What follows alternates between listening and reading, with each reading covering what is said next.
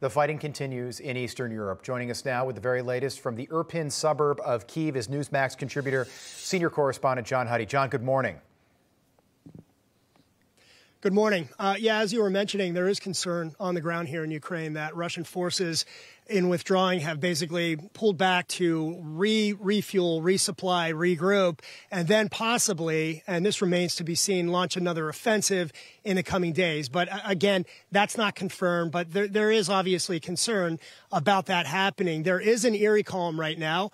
We haven't heard much. We heard what sounded like small arms fire. We're just, by the way, we're just outside, just south of Irpin. This is one of the suburbs outside of Kyiv. So we're about maybe 10 miles outside the center of Kyiv. And I'm in one of the trenches, as you can tell, that's been dug in by Ukrainian forces. This was the site of a lot of intense fighting up until right around a week ago when Ukrainian armed forces retook most of this city from those Russian forces. And I'm going to take a walk here as I talk.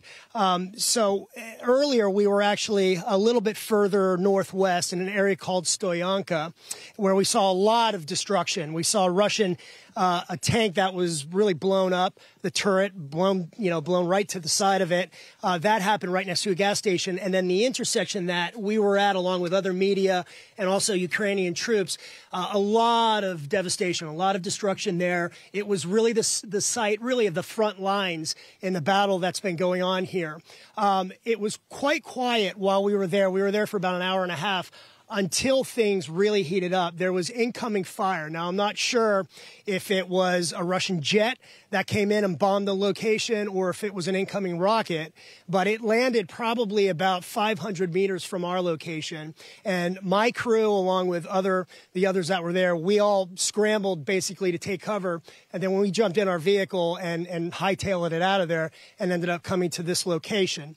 So for now, it is quiet. But as I said at the top, and as you were talking about before the break, there is concern about Russian troops possibly regrouping, refueling, and launching another offensive, or possibly hooking up with troops in the eastern part, in the Donbass region, or linking up with Russian forces in the south, where fighting also remains very intense at this point. That said, there were reports earlier that came out about 2 possible Ukrainian attack helicopters that launched an attack on a site, Belgorod, which is a city just east of the Ukrainian border in Russia. But that information, we're waiting for official confirmation from the Ukrainian armed forces. But for now, we are here in Irpin. Journalists are being allowed into the parts of the city that were under Russian control.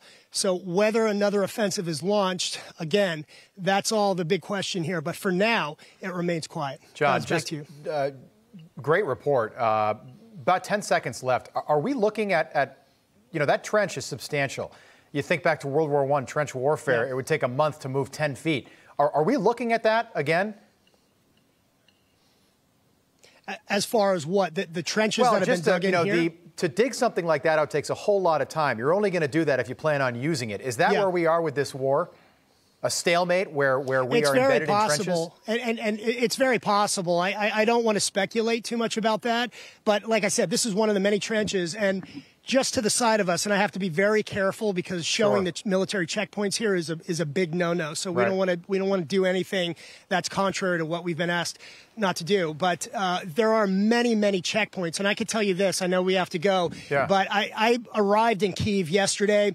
I flew into Warsaw. There was a tremendous amount of NATO forces on the ground outside the airport, just near the Ukrainian border. I saw Patriot missile batteries. I saw a lot of armored personnel carriers. That was pretty significant. And then crossing into Ukraine, there was substantial checkpoints. I was in Lviv the first night, but then as we got closer to Kyiv, you really saw the intensity of these checkpoints. Wow. And now, as we're really on this front line, the trenches and the military and the troops that remain on the ground. As I said, it's quiet, but what it sounds like is that there was incoming fire from Russian forces as their troops were withdrawing, basically to provide that cover fire.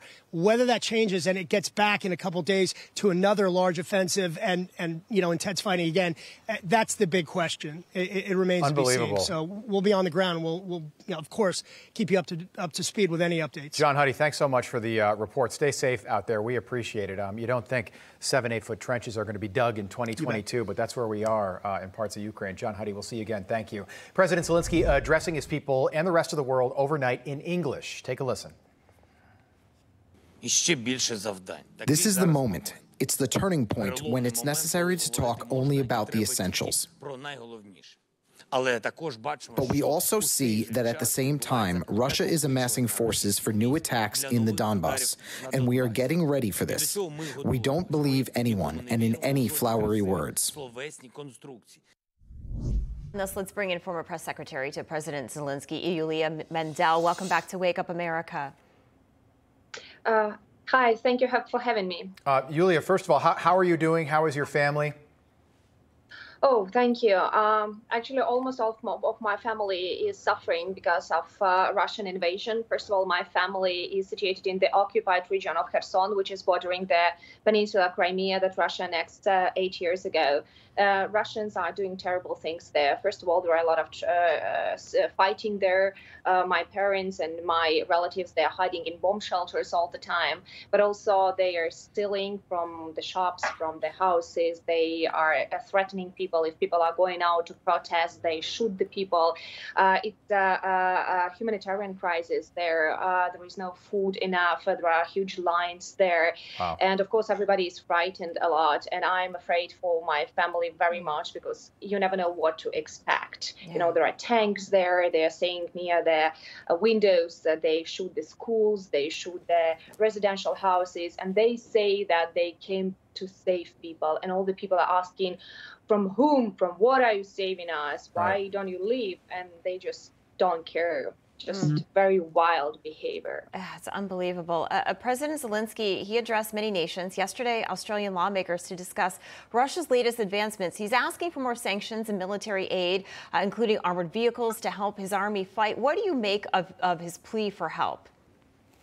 Well, these requests are very logical. First of all, if you have weapons, they are gonna run out sometimes because you use the weapons to defend your countries. So it's not enough weaponry for Ukraine, definitely, to make an air defense. Russia has a lot of missiles and a lot of rockets, and Russia turned our sky into the hell, which is killing thousands and thousands of Ukrainians.